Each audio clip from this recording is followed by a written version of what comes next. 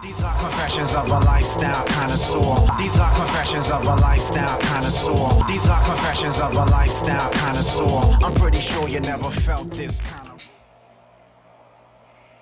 Rap is still an art, and no one's from the old school. Because rap is still a brand new tool. I say no one's from the old school because rap on a whole isn't even 20 years old. 50 years down the line, we can start this. Because we'll be the old school artists. And even in that time, I'll say a rhyme, a brand new style, ruthless and wild.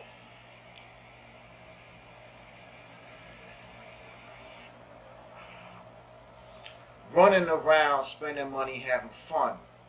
Because even then, I'm still number one.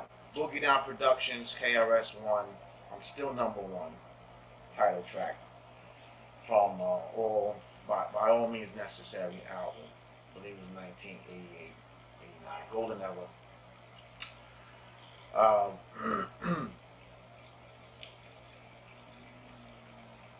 Reason why I started off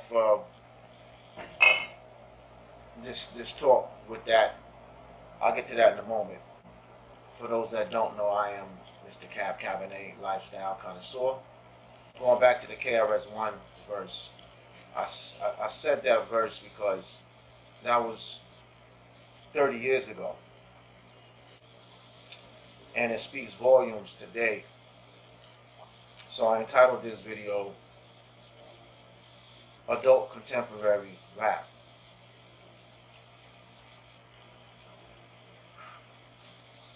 Adult contemporary rap is a new genre that I am a part of. I notice a lot of, a lot of people my age. We're in a crossroads in life, and we don't really have a lot of music that represents these crossroads and this new growth and these new experiences in our life. The youth has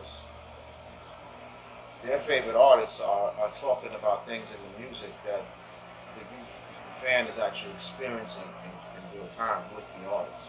The fan talking about chasing money, chasing bitches, and going to parties and all this kind of doing the drugs and all this shit. The kids are like, yeah, I do that too. Like they can rock with that shit. But for over 35 rap fan listener, we have very few choices to actually listen to in terms of hip hop, rap music that actually speaks to us and our experiences currently. You dig what I'm saying? Like I got, if you grew up in the golden era like me, during, the late 80s, early 90s, I was coming of age into adulthood at that time. I was a teenager. And so the hip hop that we were exposed to was, bar none, the cream of the crop of the history of hip hop. That was what defined everything you're listening to now. Started in that era, really. Everything after that was new school. So if you grew up at that time, you're now in your late 30s, early 40s, and even early 50s. So you still listen to hip hop. You're hip hop to the core, but there's very few choices unless you want to just keep listening to classics all the time, and that's what a lot of us do. We don't listen to new shit. It ain't because we're trying to diss the new artists. It's just that it doesn't speak to us. A lot of us we're parents. Some of us are grandparents. A lot of us. We're mothers and fathers. We're husbands and wives. We're business owners.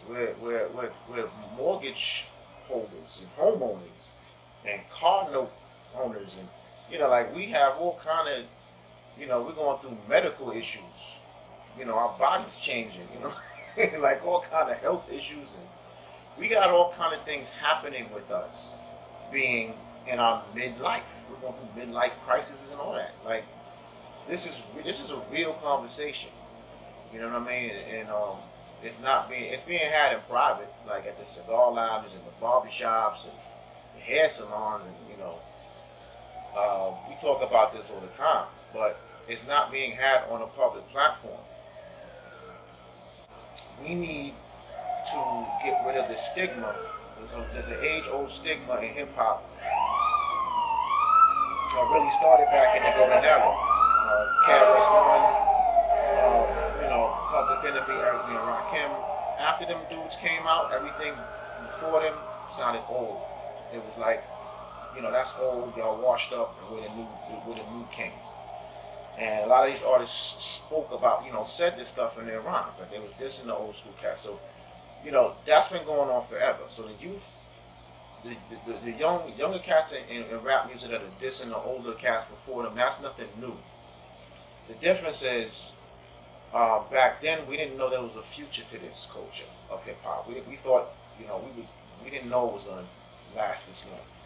So as KRS said, no one's from the old school because rap is still a brand new tool. I'll say no one from the old school because rap on the whole isn't even 20 years old. 50 years down the line, we can start this because we'll be the old school artists. And now we are, 40 some odd years, into hip hop. So now we're the elders. You see what I'm saying? So that stigma of rap is a young man's sport, and if you're over 30 or over 40, you still rapping, you're washed up, and you can quit it. That's absolutely ridiculous at this point in time, because now the elders are needed more than ever in this rap music, and there needs to be a space for us. I mean, imagine that kind of attitude if it was applied to like rock and roll and jazz and soul and R&B and reggae and every other genre of music. Where would those genres be? They would have died a long time ago. So the only way to keep hip hop alive really is to create new classics. You know what I'm saying? Keep the elders making music, and because these new music that's coming out, a lot of it's disposable. We're not gonna have any classics to listen to 30 years later that's coming out right now. Very few. I have this conversation all the time with my teenage son. So we have to hold the torch. We have to continue to hold the torch and continue to make music as middle-aged hip-hoppers. And the only way to do that is the fans have to also, the middle-aged hip-hop fans have to support us and celebrate us when we do this, and also encourage us to keep making the music, because we're making it for you. We're making it for us. You dig what I'm saying? Adult contemporary rap. The young cats did it with trap music. Okay, this ain't, we're being told this is not traditional rap music or this traditional hip hop, so we got our own shit called trap. And honestly, when it first came out, I was like, well, I don't know how I feel about that, but now I get it. Because there's not many things that haven't been done in hip hop music. You can't outdo the golden era. You can't outdo the 90s, the 80s, even the 2000s. Like, there was some great music coming out, and there's very few things that haven't been done. So to flip it and call it a whole other genre, and use that genre to promote the kind of style of music y'all want to make, that's genius. It's ingenious, actually. And that's what needs to happen right now with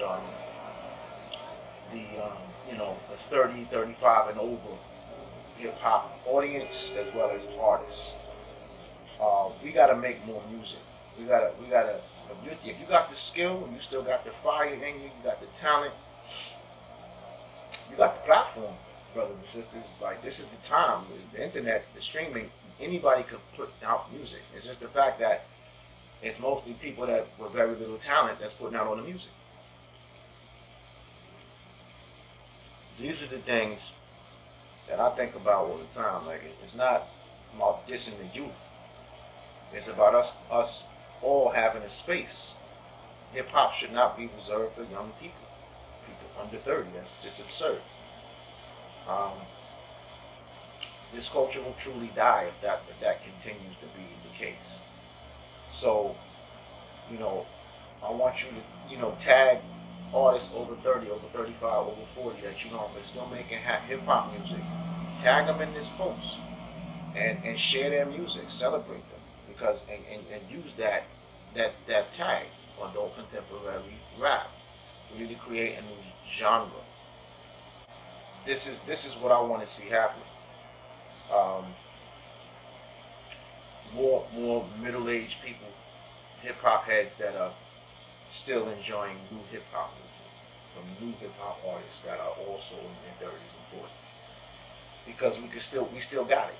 You know what I'm saying? We still want to, we're still hip-hop, and we'll always be hip-hop. You know what I mean? We shouldn't have to suffer from just listening to the old classics that we grew up on. That's it. That shit is like, you know, stuck in the 80s, stuck in the 90s shit. That's not growth. We have to be able to grow in real, the music needs to grow with us in real time as we're growing.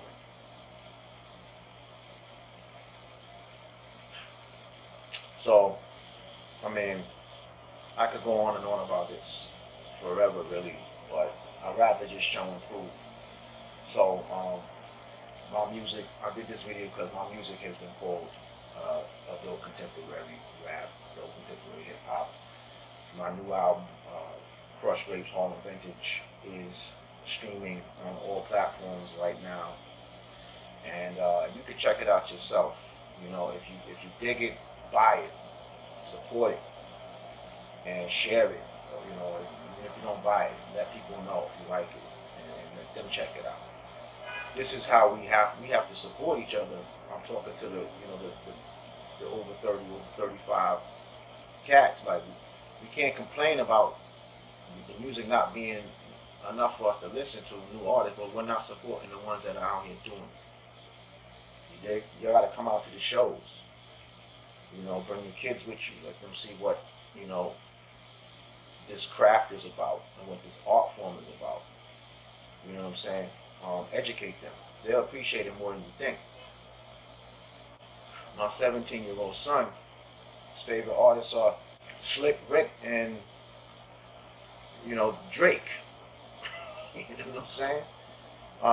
Because he grew up under me, and he got it. You know, he got a chance to listen to, you know, the golden era music.